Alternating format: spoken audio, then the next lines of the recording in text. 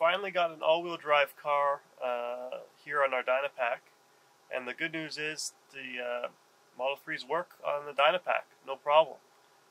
So that was really great. We just unplugged a front wheel speed sensor and we were able to dyno it. So we've had a rear-wheel drive long range, and we've had a rear-wheel drive standard range plus on the dyno, and we've done kind of a state of charge comparison of the power at various charge levels with those two cars, and now we've done it with this Performance Model 3. So, as expected, there's a much bigger drop-off in power with the lower battery because you're asking for so much power.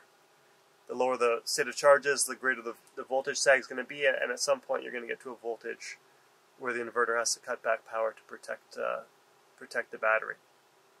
So I'm not sure if we got down to that low with this one. We only went down to 40% battery with this testing today, but even that showed an 80 horsepower difference, whereas I believe we were around 45 horsepower difference between those two states of charge, between 90 and 45% with the long-range rear-wheel drive car. So really big difference. And one thing we noticed as well was there's a huge drop-off in power when you start going below 75% battery. Between 75% to 95% really isn't that big. So we'll pull that up here. The graph that you're looking at right now is showing 95% battery charge in solid, so that's 465 horsepower at the wheels, and 45% battery charge is the dashed lines, and that's 383 horsepower. So pretty significant power difference from 45 to 95% power. And we have here 75%. And you can see here 95 is the solid red, 90 is the dashed green, and 75 is the dashed red. So there's not a huge drop off in power, especially from 95 to 90 is almost no difference. And then from 90 to 75, there is a difference, 15 horsepower or so, but it's not gigantic. And then once you start going below that, the power starts to really drop off. Now with this car, we were at the limit of the front dyno pods, because these dyno pods can only handle 2,000 Newton meters of torque. So if we bring that up here, you can see the torque split of the motor. So on every pull, I had to pedal it until we got kind of into field weakening when the motor hits this knee. And this is the purple here, is the front torque, and that's over 2,000 Newton meters. So the limit's 2,000 and we're at 2,082. So we're right at the brink of tripping the red screen of death on the dyno here. So most likely, there's a bit more torque down there. It's hard to say exactly how much, but my foot was pretty close to 100%, maybe 90%. So there's probably another little bit of torque down low. But it's interesting to note that there's about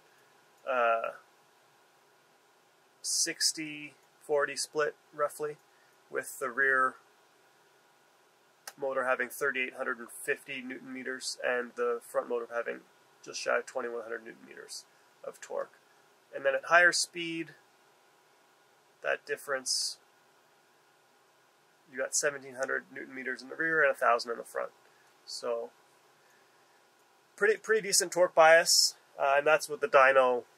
Who knows how it is on the racetrack under varying track conditions. We have seen under cornering that the front motor will be totally limited by inside tire spin, so you won't get full power unless you stop that inside tire spin from happening.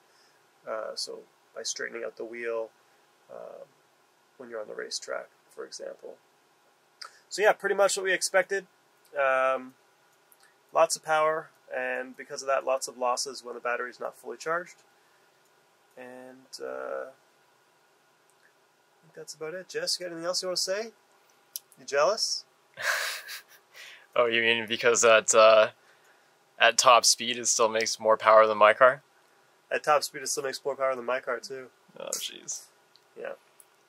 We can also overlay here the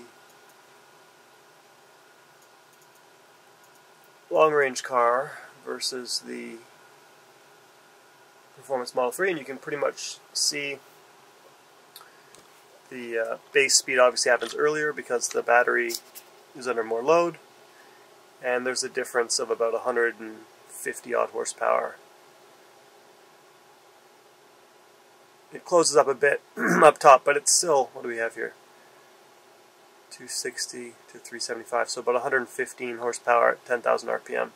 Closes up a little bit, but yeah, that's a big chunk of power that rear-wheel drive cars are missing out on. Alright, so here's an interesting overlay that we have. This is the solid line is the rear-wheel drive long-range car with the same battery pack at 95%. And the dashed line is this performance car at 95% battery. So same battery, and we can see here the torque being produced by the rear motor. So it's identical. So the yellow line is the torque absorbed by the rear pods, and you can see 3863 Newton meters and 3842 Newton meters. So, you know, within 1% pretty well, up until field weakening occurs. So they're, you know, very much the same. Maybe for some reason the long-range car dropped into field weakening a little bit earlier than this one, and so maybe that was something to do with the battery temperature at that time, or it's just a software thing. But the limit of the inverter is, in other words, the rear-wheel drive cars are running the same amount of current up until field weakening. It seems that they're at the maximum there. And all the additional power is just from the front motor on these performance cars.